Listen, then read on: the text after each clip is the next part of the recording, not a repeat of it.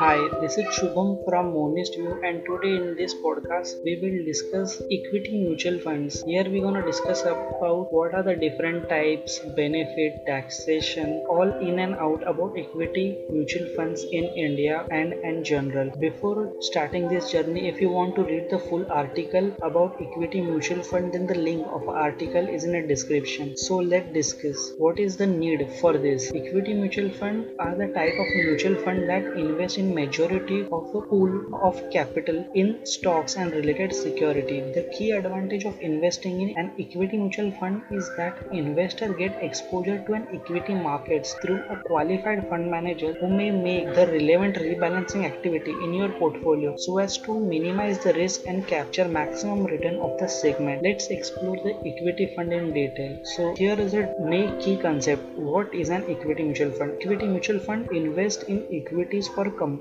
and offer diversification of a portfolio across equity market segments such as market capitalization or specific industry or themes in the hope of earning substantial returns. As large exposure to equity give equity mutual fund the potential to outperform the debt and hybrid fund in terms of returns. However, risk is also higher on equity fund. So here in India we have lot of equity mutual fund based on a market capitalization like a blue chip equity mutual fund or small cap equity fund or mid cap fund. Also there are some specific industry like a banking industry mutual fund or energy sector or a reality sector, etc. And on different themes also. So one of the key basic and buzzing theme right now is about EV, that is electronic vehicles. So all the companies engage in supplying the components of these EV ecosystem are part of that. Let's discuss what are the advantages of equity mutual fund investing. The basics are very simple as it is a purely an equity mutual fund. The first one is experts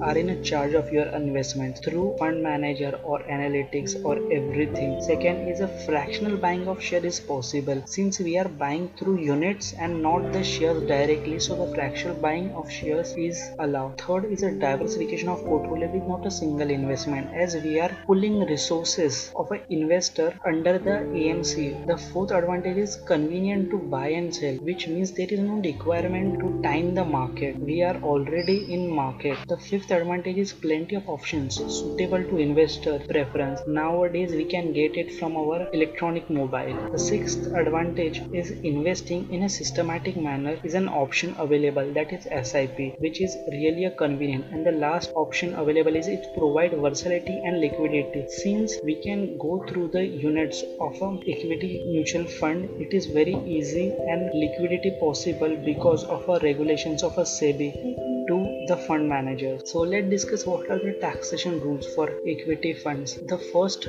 tax which we can get is a capital gains. If you hold the unit of a equity fund for less than a year, the capital gain you are pay is a capital gain in terms of a short term. So that is a short term capital gain. When you pay security transaction tax, the STCG is applicable is 15%. If you hold the units for more than 1 year and it went to a long term period, then LTCG apply. The tax rate for LTCG is at 10% over and above rupees 1 lakh. The second tax which attract over here is dividend distribution tax, that is DDT. So this tax is deducted at a point of a sale. As a result, when a mutual fund pays out dividend, DDT is deducted before payment is distributed. Now let's discuss what are the different types of equity mutual funds. The first type which we are going to discuss is investment strategy based categorization. Over here the basic objective is to pull the resources for an investment portfolio from a strategic goal. Over here we gonna discuss the three major these categories. The first one is a theme and sectoral fund based. An equity fund may choose to follow a certain investment theme which follow with their goals, such as an international stock theme or an emerging market theme. Some themes may also invest in specific market sector like BFSI or IT or pharmaceutical. The second sector is a focused equity fund. These funds invest in up to 30 equities of a company with a market capitalization that's specific at the time of a scheme component. Over here, the portfolio is concentrated about only those 30 to 40 or even 50 securities for a long term. The third sectoral theme is a contra equity fund. These equity funds theme comb the market for underperforming equities and buy them at a bargain price, which is expectation that they will rebound in the long run. Over here, the game is like in swing trading. The second type of equity investment is a tax-based categorization. Here, there are basically two categories. First one is ELSS, Equity Linked Saving Program. These are the only equity scheme that offer a tax benefit under Section 80C of the Income Tax Act 1961. These plans have a lock-in period of 3 years.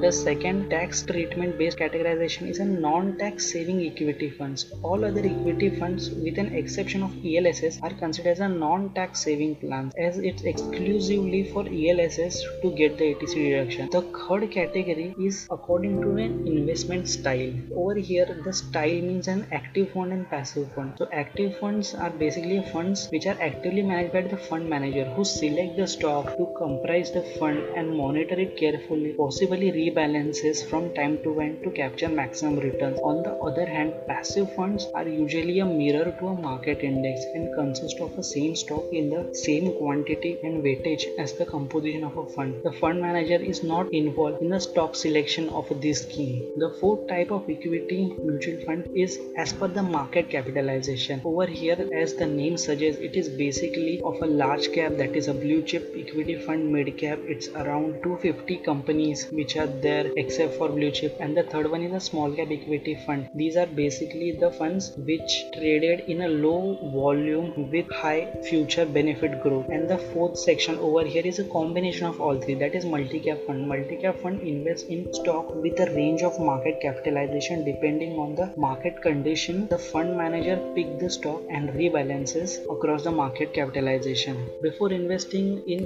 equity mutual fund, you have to take a note of few important things. The first one is an expense ratio. The expense ratio of actively managed equity fund is generally high because of frequently buying and selling of share. For equity fund, the Security and Exchange Board of India has spent upper limit of 2.5%. Holding period is the another thing you have to taken care of. Just like a stock, holding an equity mutual fund for a longer term may yield a good return as the return of underlying asset increases cumulatively. For the fund growth also, when the investor redeem their fund unit, they realize a capital gain, short term or long term. So let's discuss what is the bottom line over here. If you want to achieve financial freedom, then it is necessary to invest in equities. And if you don't want to invest in equities directly, equity mutual fund is the best option, but it is totally depend on the risk appetite of individuals. It is necessary to study before investing in mutual funds. So if you want to read the full article about this, then the link of article is in a description. Thank you guys for